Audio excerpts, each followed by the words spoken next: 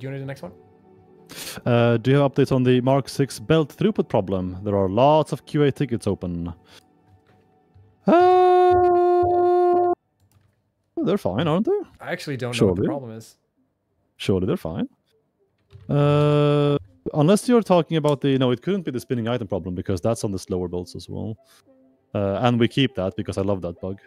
So when they say there's a lot of tickets, when I Googled it, or when I searched on the website, I get 6 tickets. Mm-hmm. Well, that's more than 0. So I don't know how big of an issue this actually is, but if there are, there might be a few issues like in client side. I think we're looking into. Okay.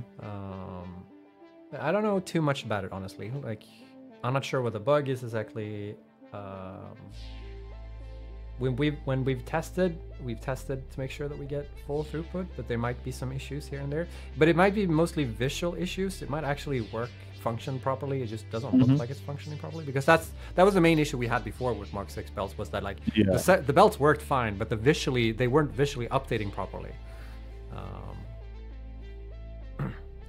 But we are looking at the QA side. So like, even if me and Mikkel don't know right now what the issue is and if we're working to fix, like there are people that are actually like scouting the QA side and keeping track of that stuff.